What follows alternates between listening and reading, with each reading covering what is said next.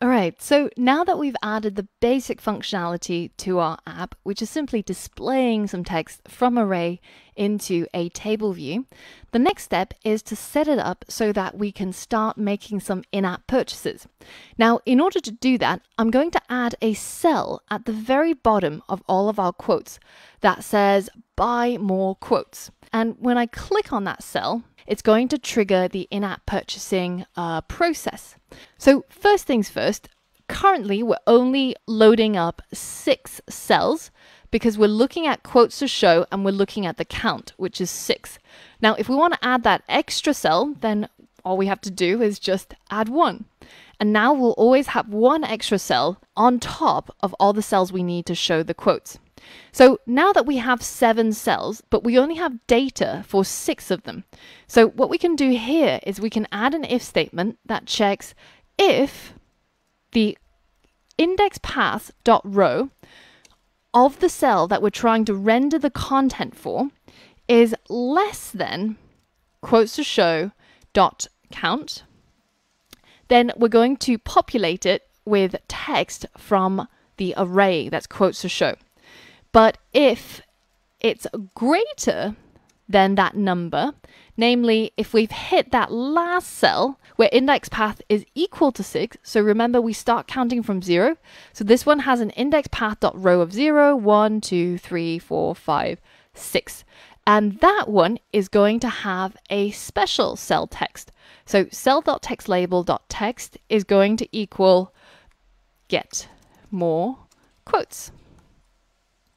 And this is going to be our main buy button. So in order to show that it's different from the rest of these cells, we're going to change its text color. So cell.textLabel.text color equals a blue color. And we're going to use a color literal here. So if you start typing color and you can see you've got color literal being suggested, go ahead and double click on it and you'll get a little square. And now if you double click on the square, we get a color picker, including our recently used colors. So I'm going to stick to the color that I've got in the theme of this app, which is that kind of green, bluey, turquoise color. I'm not very good at describing colors, but that one. And you can, of course, choose whatever it is that you wish, but make sure that it's visible. And then we're going to change the cell's accessory type to something called a disclosure indicator. And this has a control shaped like a chevron, so like a little right angle bracket. And this control indicates the user that tapping the cell triggers an action. So that means that we can use this to indicate to the user that you can actually press on this cell and something will happen. So let's go ahead and run our app and see what that looks like so far.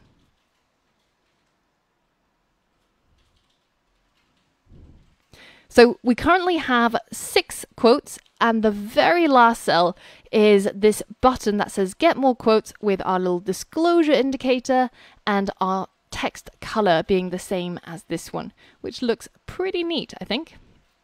All right, so now that we're done with that, the next step is to detect a touch on that cell. So I'm going to go ahead and delete all of the rest of this comment and template code that Apple gave us because it's not very useful, and we're going to write it ourselves. So currently we've got a pragma markup here, that's the table view data source method, and I'm just going to copy it and create another one down here, which are going to be the table view delegate methods. And one of the main delegate methods that we use all the time is, of course, table view did select row at index path. And you can see that you've got 2 methods being suggested, and they look pretty much identical on here. Now, they are actually not identical, because if I hit enter on the top one, you can see that I get a normal function being auto-suggested here. And I will also get an error saying that I need to put the override keyword. Now, whereas if I chose the one that is the second one in that list, then I get that override keyword for free. Now, If you remember, the reason why we need that override keyword is because we're inheriting from UI table view controller. And that class already has the method table view did select row at index path. And we're overriding its functionality to provide our own functionality. So this is the line of code that we need.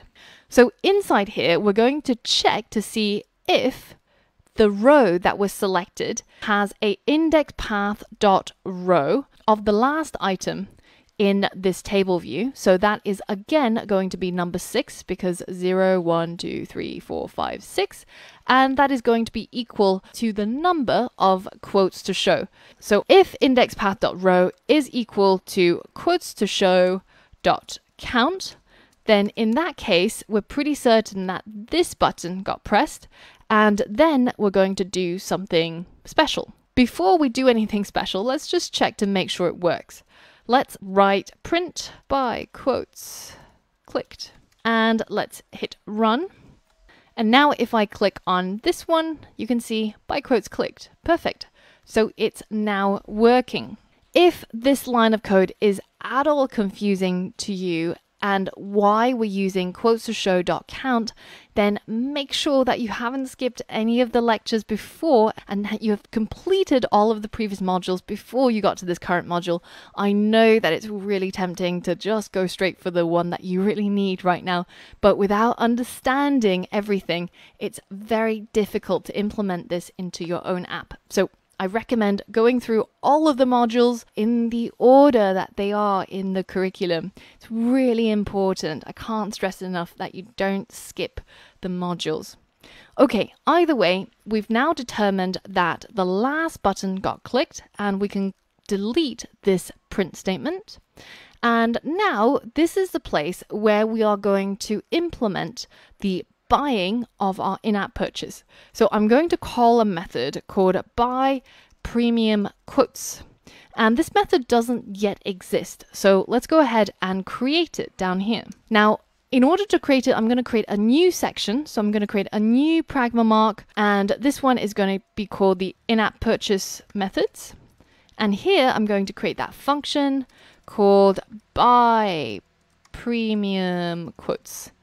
And let's just make sure that we've spelt it right by checking to see that this actually changes color and we don't get any errors by hitting Command B to just force a build and compile of our code to make sure that everything is working. Okay, so now when the user clicks on this button, then this part triggers and this function will get called. Now, there's just one slight problem here, and that's when you press on this button, the cell does not get deselected automatically.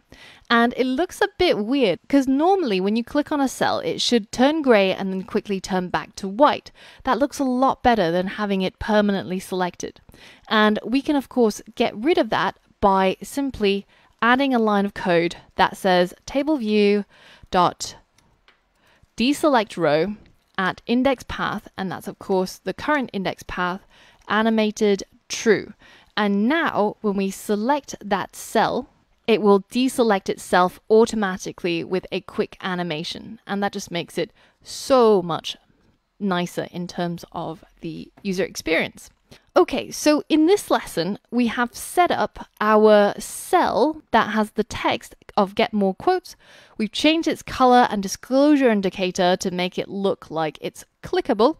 And we've also got a delegate method that gets triggered when it gets pressed, and we're using it to trigger a function called buy premium quotes so that we can start processing their in-app purchases. Now, in the next lesson, we're going to be looking at StoreKit and the StoreKit API in order to query the Apple databases and implement the code to buy our premium quotes in-app purchase. So for all of that and more, I will see you on the next lesson.